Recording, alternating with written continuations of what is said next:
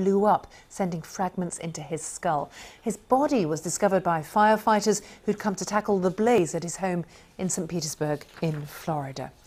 Well, with me is John Dunne from the UK Vaping Industry Association. And the first thing we should say is this is such a rare story.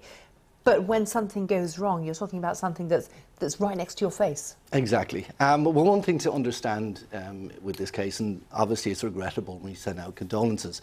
However, electronic cigarettes themselves don't explode, it's batteries that explode. So one thing to really understand is buying products from a very reputable source, looking at your batteries to make sure that there's no deterioration, and really storing them in a responsible way. Now, how often should you replace the device? The devices themselves vary from one manufacturer to another, but I would say on a monthly basis you should be looking at the device, inspecting it, make sure there's no damage to it.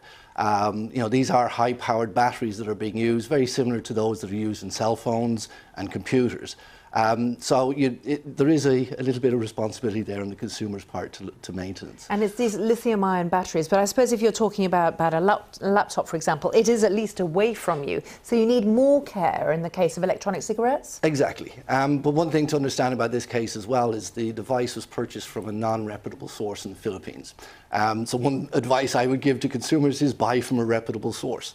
If the price is too cheap to be true, it probably is. That's a really good warning, a very good thought to end on. John Dunne, thank you very much. No problem.